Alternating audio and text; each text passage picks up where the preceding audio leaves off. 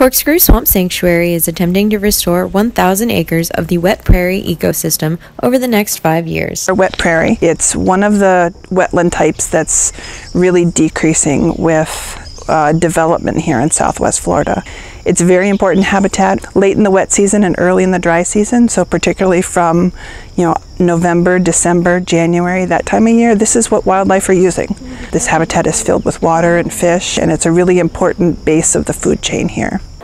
The Marsh Prairie Restoration Project has 3 major steps: the removal and maintenance of nuisance species like the Carolina willow, the utilization of prescribed fires, and human connection.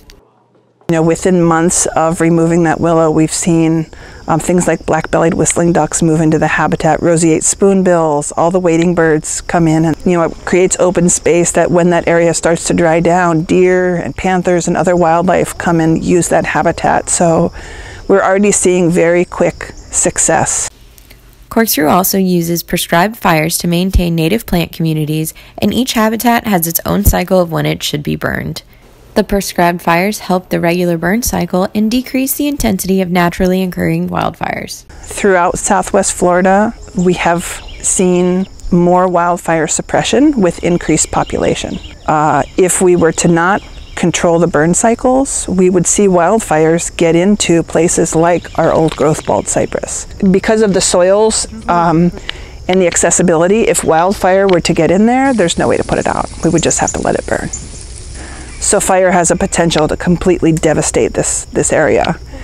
Human connection is the most ongoing way that Corkscrew Swamp Sanctuary is working toward the 1,000-acre restoration. Because people, if something doesn't really affect them, they don't seem to care about it.